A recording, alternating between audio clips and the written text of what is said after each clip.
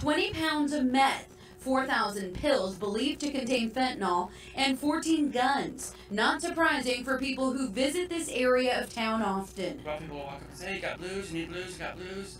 You know, I'm looking for fentanyl pills. In a separate case, the Pinal County Sheriff's Office pulling over a driver for a traffic violation, which led to a search, with deputies spotting large buffet-style pans, then discovering fentanyl pills hidden underneath the food. Sheriff Mark Lamb saying they will not stand for this. As a matter of fact, found over 227,000 pills in this one load.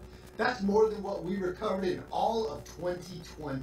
Folks, we can no longer tolerate this as Americans and as Arizonans. The DEA saying fentanyl is extremely lethal and easy to conceal. We found them inside children's toys, we found them inside cars, voids in vehicles. Special Agent Sherry Oz telling us the drug is even being sold on social media. I've been in law enforcement for 25 years, and this is the first time in my career that I'm really afraid of a drug.